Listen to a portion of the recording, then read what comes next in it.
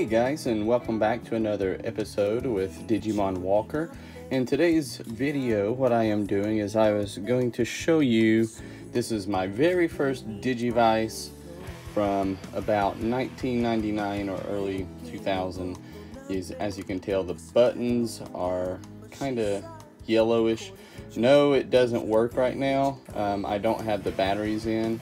But this was pretty much my first Digivice. In all honesty, I had the Digivice of Courage, but at the time I didn't know that the colors represented the crest. And so I was kind of upset that it was orange and blue. And I wanted to try to get the most accurate Digivice there was. So in my mind, it was the blue and white Digivice, which, you know, they didn't have a gray one or a light blue one at the time. But anyways, a lot of wear and tear on it as well. As you can see, the belt clip is broken off of it. I tried a long time ago as a kid to even super glue it back, and that would work for a period of time, and then it would just break off again. But yeah, if you have Digivices from a long time, from years ago, 20 years ago or so, it's always a good idea to just go ahead and take the batteries out of them. And that way, this will prevent it from battery acid buildup, and then that would destroy the electronics. And but the good news is I have placed batteries in this one here recently, and it does still work. So that's the cool thing about it. Now, I don't know if it came out. What I'm going to be showing you today is my replacement that I got about 10 years ago. So this was like the Digivice 1.0. Evidently there was a Digivice 2.0 that came out, and then there was a Digivice 2.5, which ended up being this one right here. Now, I got this one because, yes, they finally made it in gray, the most screen accurate, to my knowledge, as of yet. And the big difference, and these are both the American versions, and how you can tell is because the screen that displays the pixels is a lot smaller than the Japanese versions.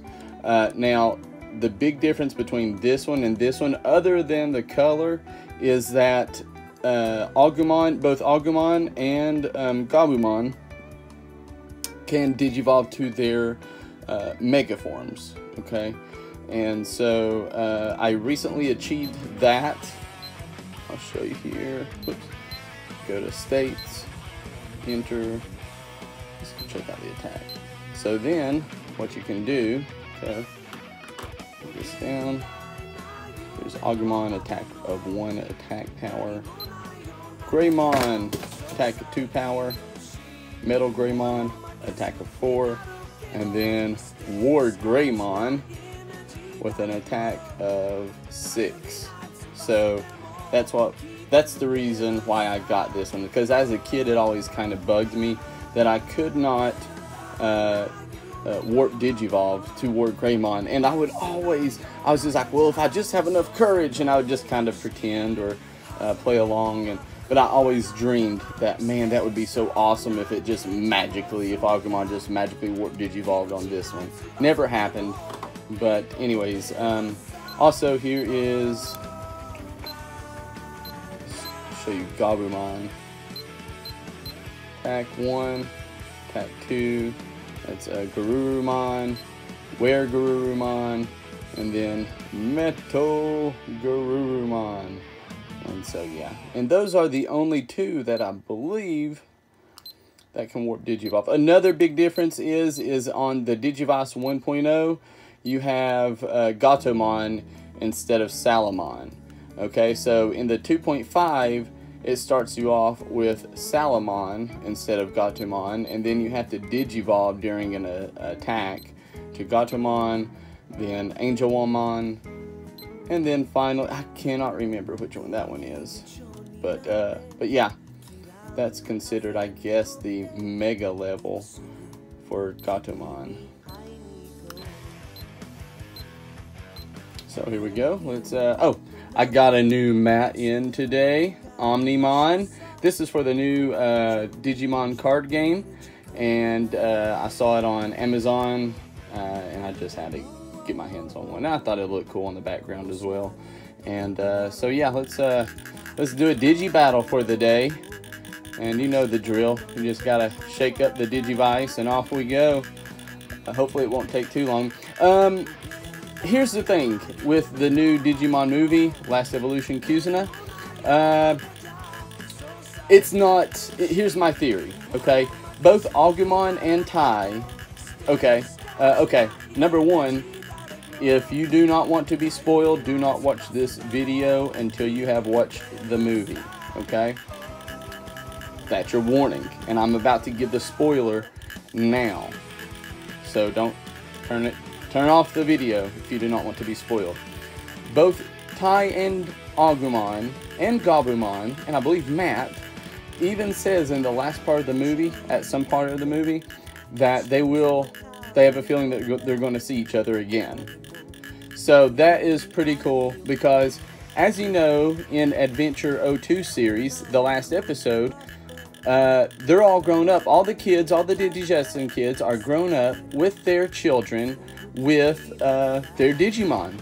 So when Minoa, the girl that basically is the bad guy of the film, when she explains why they lose their Digimon as they grow up, or why the Digimon choose kids as partners, she says it's because they have so much potential and so much power in their decisions that allow the Digimon to grow and digivolve. And as you become an adult, you lose, quote unquote, said potential, which is kind of true. As you become an adult, you get locked in your own ways, in your career path. But here's my theory. Here's an awesome theory. Listen to this. Whenever you have children, what do? You end up reliving your childhood again through the eyes of your own children. Thus, not only does your children have potential, but that gives you more a sense of potential, a childlike wonder again, and therefore, in my theory, Agumon is able to come back to Tai again because he gains new potential. He sees new potential through the eyes of his children and a childlike wonder. And I think that is how, and I believe, how Agumon and Gabumon will both come back to Tai and Matt. So I think that's a cool theory. Let me know what you guys think down below. Don't forget to subscribe and like this video for me. And shout out to Jesse the other day. Sorry for the raw, unedited video. That was like just minutes after I got done watching the first, my first viewing of Kizuna, and I was just in a funk. 2020, man. It's been a year of, I mean, whenever Thanos snapped, he really snapped. First we had Logan back in 2016 or 17. That was a crazy, depressing movie. And then in Avengers Infinity War in 2018, Avengers Endgame 2019, and this year it is Digimon Last Evolution Kizuna. Alright, so let's try to get a battle here going before I hit overtime. So yeah, oh, here we go. Alright. It is Digi time. Let's go, Agumon. Ooh, Dark Tyrannomon. Alright, so for this one, let's just do a regular Digivolution. Yeah.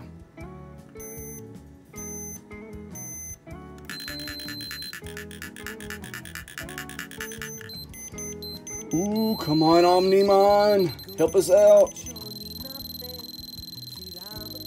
Greymon. Agumon, Digivolve too? Greymon.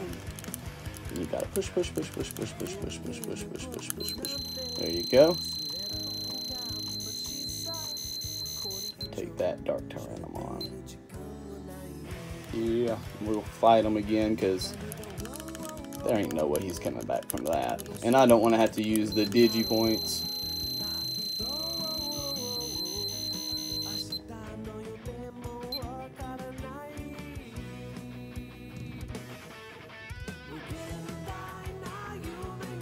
Ty! We did it! Okay, that was terrible. But anyways, let's check out our distance. 10,000 steps, almost 11,000 steps until we face the boss. We've taken that many so far, and we still have 96 power. So we had 99 before we Digivolved. The first Digivolution is just a 3 D-Power, a -3, so it's not that bad. And I have not been able to battle with anybody, so I'm sitting at a 0% for 0 in the versus mode. And we'll check out the map, let you know this is where I am currently sitting in the map. We are working all the way through, and the big boss battles are especially in the Digivice 2.5, you have to be a lot more strategic with your Digivolutions and how much D-Power you have, I've noticed. Not so much with the 1.0 Digivice. It was just always like, I could always look at my D-Power and I'd be at 99 before I faced the next opponent. With this one, especially when you warp Digivolve, it takes like 20 D-Power or something like that. And so you can't warp Digivolve with every opponent that you meet, because if you do that, then at the end of the stage you'll have 0 D-Power. So you really have to be strategic with this and know what you're doing. So I do appreciate that, because it does feel like a different game with this Digivice 2.5. I am excited about my new Digivice that I ordered, the Digivice Complete from Premium Bandai. I bought one for me, one for my daughter, and one for my brother for Christmas, although that Digivice is not expected to ship, I don't think, until February of 2021, which is a bummer. And then I also ordered the Digivice 2020, which is not supposed to ship until February or March of 2021. And so I don't know. I think I'm still going to just really appreciate the Digivice Complete the best. One, because I did not have enough money to buy the Digivice 15th Anniversary Edition. I had no idea about anything called Premium Bandai at the time. And then whenever you go on eBay or Amazon, they're like $500, $600, $300. And I was just like, okay, I don't want to spend that much, especially for one Digivice. I didn't even want to spend $100 for the ones, but I am glad that I'm able to put my hands on one of those and hopefully have them come February or March. I am also trying to think about getting the Omnimon collectible action figure that's on their website as well. I mean, they are just janking my bank account. It's highway robbery. They know what they're doing. Good job, Bandai. You're hitting us in the nostalgic feelings for sure. So anyways, let me know what you guys think about the movie, about Premium Bandai products, and about my theory. I think it's a viable theory, because I don't think that they would retcon the finale of Adventure 02. So let me know what you guys think, or if you have any theories out there, I would love to hear them and convince me otherwise. That's the way that I'm heading with that. That's the way I believe so far, because Digimon has always been about positivity and light and hope.